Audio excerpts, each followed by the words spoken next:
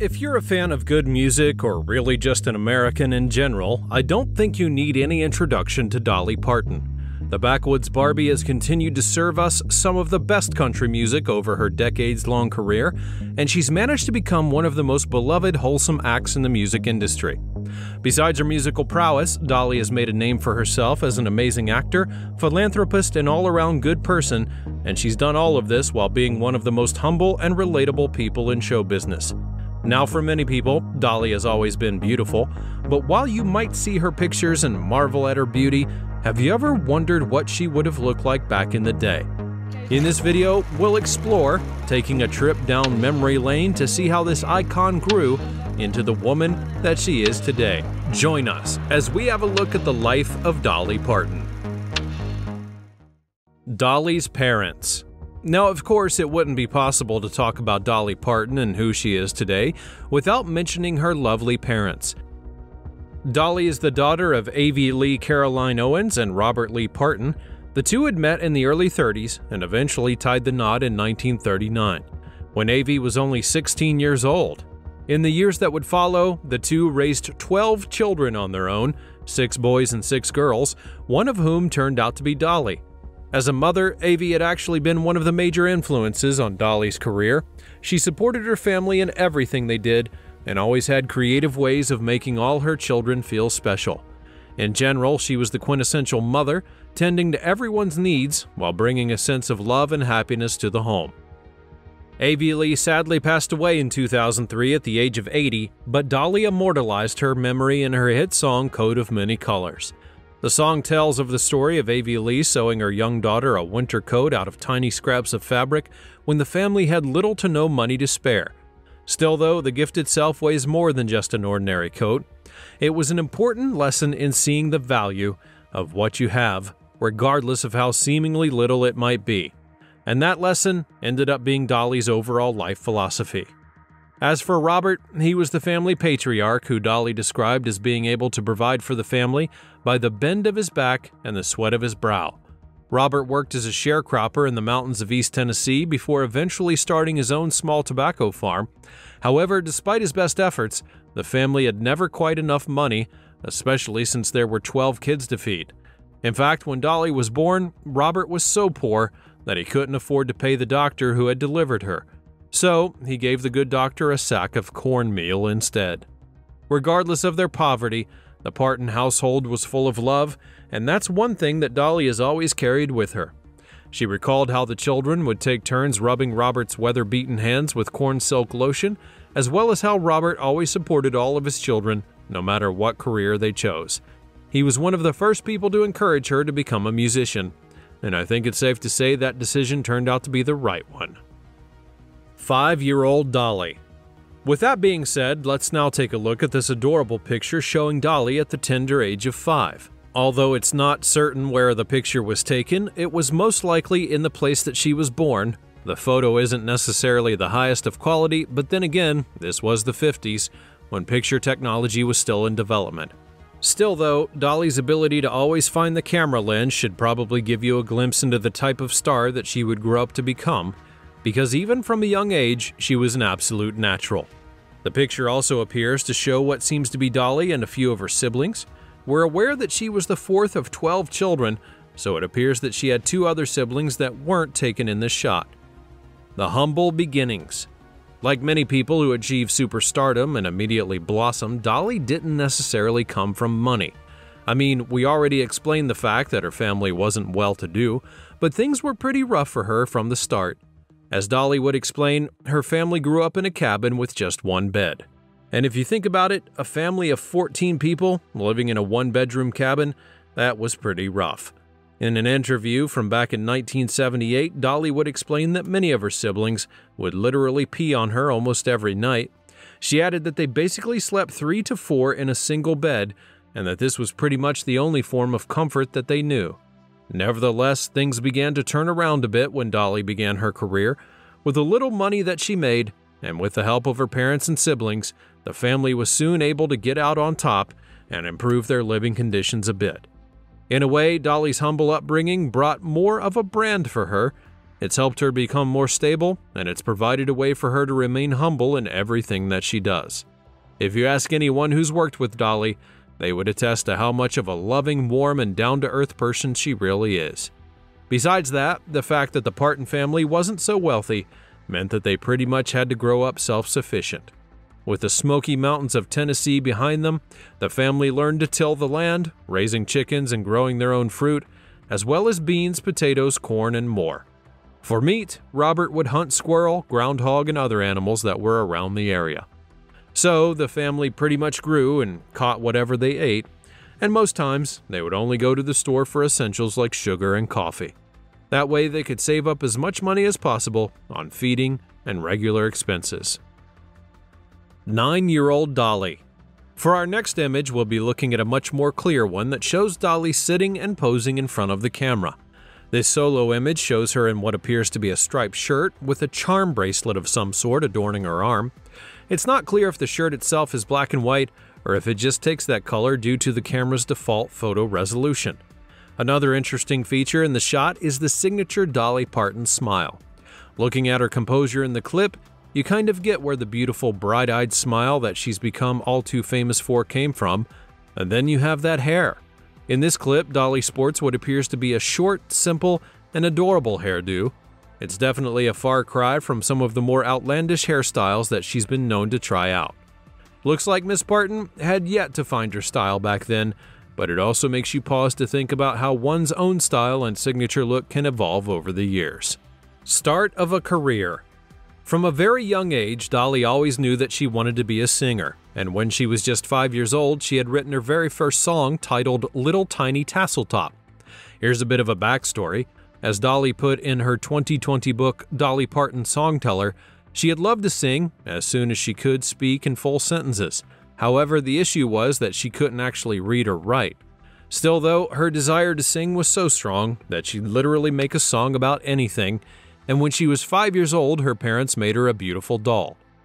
It was about a corncob doll that her mother had made, and put a little dress on and put corn silk tassels on for her hair. Daddy made eyes with the fire poker from the fireplace, but she did love that little doll. So as you'd imagine, Dolly made a song about the doll. Her mother, who was learned, heard her sing a couple of times and decided to write the lyrics down. Just like that, Dolly Parton's first song was written at the age of 5. In her book, she would write about how she expressed herself and her feelings through writing, and she was sure that what she was thinking was that Tasseltop had to have a song about her, and so she wrote the song because it was the only friend that she had. She had big brown eyes and corn silk hair, and wrote about how the doll had made her smile. Whatever feelings that she was experiencing about the doll came out in the song. Now you may be wondering how she had managed to come up with such a beautiful song at such a young age, but she was actually quite the musical prodigy. Apart from her composition skills, she began playing the guitar when she was 7. Thanks to the help of her mother and her uncle who were musically inclined, she got a little bit of early mentoring as well. And the rest became history. Away from her first song, Dolly also got a bit of inspiration from her life as she went ahead to record one of her most popular tracks, The Coat of Many Colors.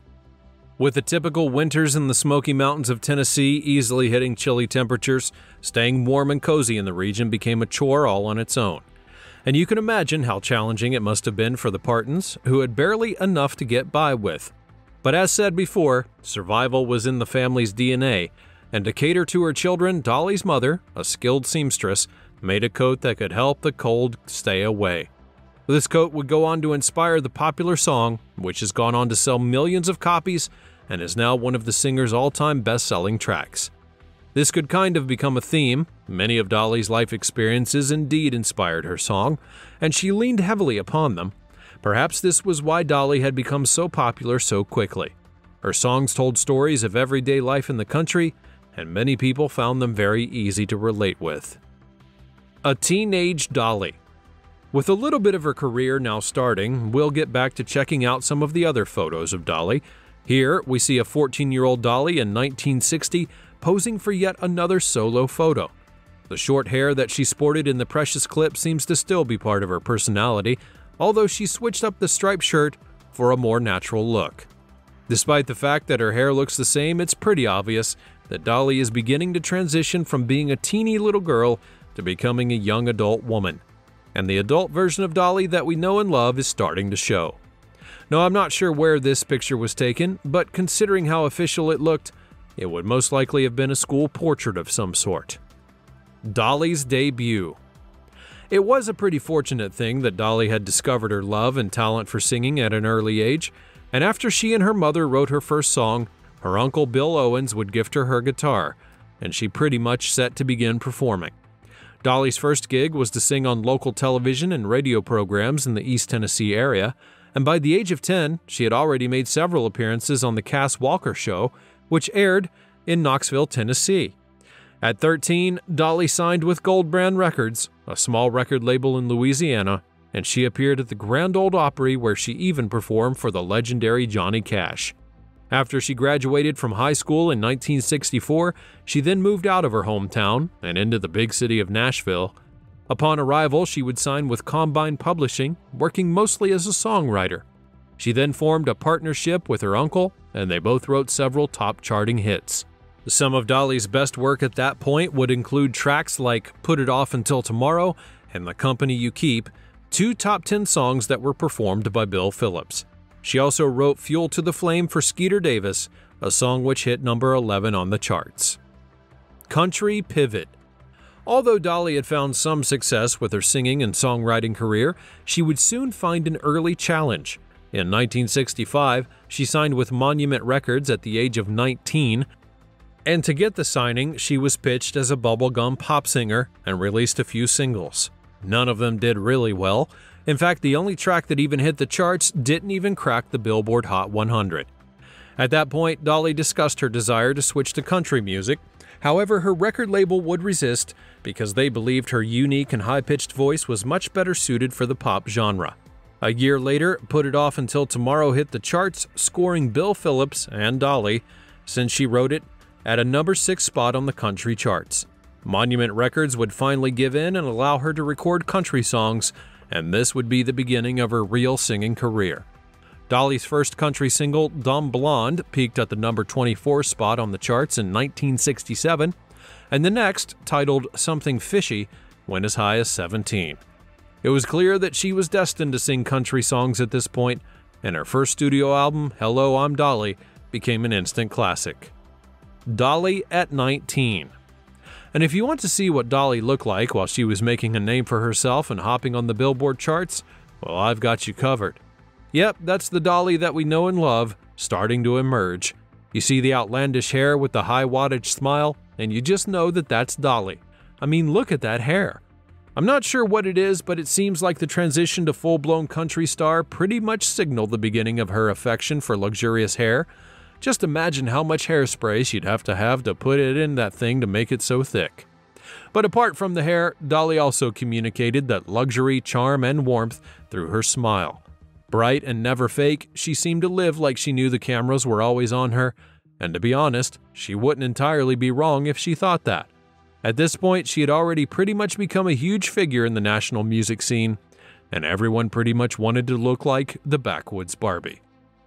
Leaving the nest. Following the release of Hello, I'm Dolly, it was obvious that Dolly's time with Monument Records was at an end. She eventually left the label she had called home for many years and signed on to join country music entertainer Porter Wagoner on his weekly syndicated program, The Porter Wagoner Show, as well as many other road shows. While audiences were initially mad that Wagoner had replaced Norma Jean, an initial performer with Dolly, they soon came to love the backwoods Barbie. Wagoner also convinced his label, RCA Victor, to sign her, and she began a 6-year streak of hitting top 10 singles with him. Dolly and Wagoner were very successful together, even being named Vocal Group of the Year in 1968 by the Country Music Association. However, her solo tracks were not quite as successful. By 1970, Wagoner had convinced Dolly to record Jimmie Rogers' Mule Skinner Blues, and the record soared to number 3 on the charts. A year after that, she finally scored her first #1 single with Joshua. The next few years were full of several chart-topping songs, ranging from Coat of Many Colors to The Right Combination and more, and Dolly became the new country music star, and the whole world would be put on notice. Full-blown Dolly. Here, you get to see Dolly in her true element. We see a 24-year-old Dolly in 1970, and in many ways, you get the sense that this was Dolly coming into her own. Her dramatic hair and bright smile are so radiant, and you can see every piece of the Dolly that we know and love taking hold. And it became a look that pretty much made Dolly a household name. Ridin' So Low.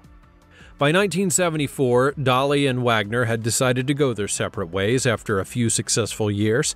Interestingly, Dolly recorded a song titled "I Will Always Love You" to commemorate the professional break, and it literally went #1. Talk about perfect timing. The song would eventually gain interest from none other than Elvis Presley, who said that he wanted to record it.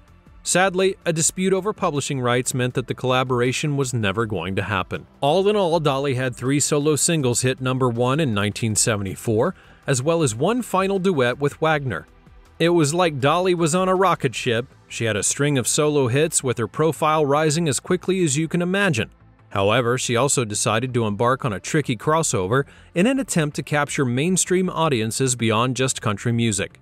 In 1977, Dolly would release her first self-produced project titled New Harvest, First Gathering. The album would show her versatility and prowess in pop music, with covers of classics like My Girl and Higher and Higher. But while country music fans loved it, the album pretty much got mild reviews from pop fans. Following this less than satisfactory performance, she partnered with high-profile pop music producer Gary Klein, and that same year, she'd release Here You Come Again, the first of her projects to sell 1 million copies. The album was a roaring success, topping the country charts and reaching a respectable #20 on the pop charts. That Playboy shoot. Like every artist in her prime, Dolly was approached with the opportunity to shoot for Playboy magazine, the popular magazine that celebrates the female form. She declined several times, but eventually chose to take on the role in 1978. This would actually be one of the most pivotal points in her life. Wearing a Playboy bunny outfit, she posed for the magazine and even did a candid interview with Lawrence Grobel. This represented one of her first high-profile interviews with mainstream media, and it was kind of her coming-out party.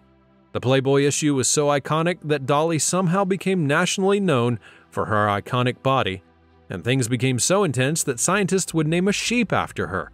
Dolly the sheep was the first mammal to be cloned from another mammal's cell. The sheep was especially cloned from a cell taken from an adult ewe's mammary gland, and it was named so because of Dolly's iconic bust. It was like Dolly was on a rocket ship. She had a string of solo hits with her profile rising as quickly as you can imagine.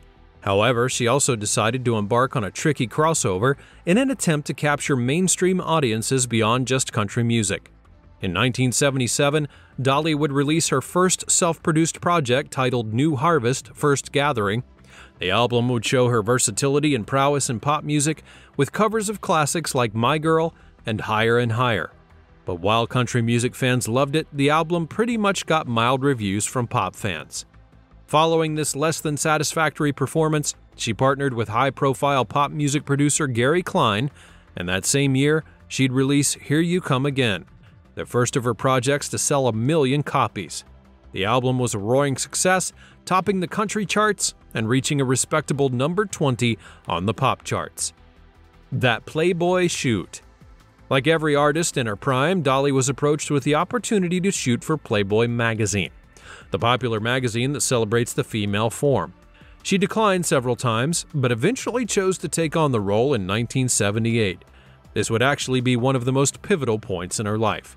Wearing a Playboy bunny outfit, she posed for the magazine and even did a candid interview with Lawrence Grobel. This represented one of her first high-profile interviews with mainstream media, and it was kind of her coming-out party. The Playboy issue was so iconic that Dolly somehow became nationally known for her iconic body, and things became so intense that scientists would name a sheep after her. Dolly the sheep was the first mammal to be cloned from another mammal's cell. The sheep was especially cloned from a cell taken from an adult ewe's mammary gland, and it was named so because of Dolly's iconic bust. Even more success. By 1978, Dolly had bagged her first Grammy, winning the award for Best Female Country Vocal Performance thanks to her album, Here You Come Again. She continued to have more successful hits, charting consistently on both the country and pop charts. Multiple television appearances would also mean that her visibility was growing, so there was really no stopping her. At the same time, she decided to try her hand at movies. Her debut appearance came in 9 to 5, a 1980 film where she starred alongside Lily Tomlin and Jane Fonda. The movie was a great success, proving that Dolly was more than just another singer. Her bright and warm attitude would radiate throughout every scene, and she was generally one of the best parts of the film. Pretty good considering that she hadn't had any movie experience prior to that. Dolly also composed and performed the theme song for 9 to 5, and as you would expect, it hit the #1 position on both the country and pop charts. Over the past few decades, she's acted in several other films, television shows, and specials, showcasing her versatile nature as an artist. Welcome to Dollywood. Even with all of the success that she had, Dolly has always been about giving back and investing in her hometown. And in 1986, she bought an interest in Silver Dollar City, a park that had opened back in 1961 and was in desperate need of rejuvenation. As part of that deal, it was renamed Dollywood when reopened later that year.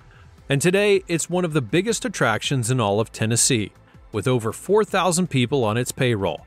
It's arguably the largest private employer in its community, and the park measures about 150 acres in land space, offering everything from roller coasters to a water park and even private shows.